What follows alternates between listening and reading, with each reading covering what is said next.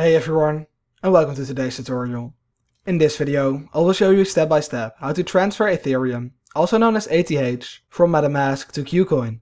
So, without further ado, let's get right into it. The first thing you need to do is to go over to your KuCoin account and log in. Now, once you're logged in, you need to go over to Assets in the top right. You'll then see this pop up, and you need to go over to Main Account, because as you can see, over on this page, you can deposit and withdraw. Once you're on the main account page, you need to go over to the deposit button right here. You can then go over to the search bar and search for the cryptocurrency you would like to deposit.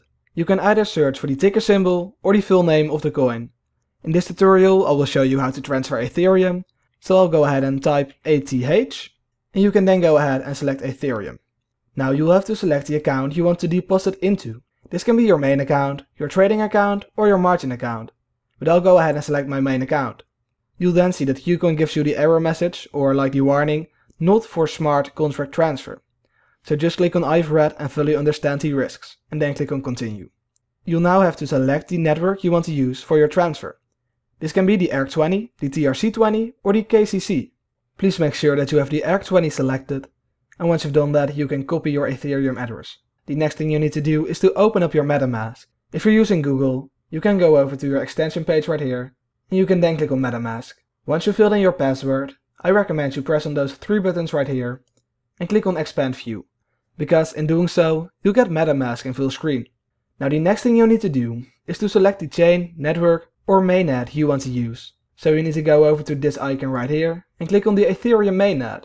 You then see your Ethereum wallet, and as you can see, I don't hold any coins, but I do know what I'm talking about. So what you need to do is to go over to Send and paste in your address. You'll then get this menu, and right now you need to fill in the amount of Ethereum you would like to transfer.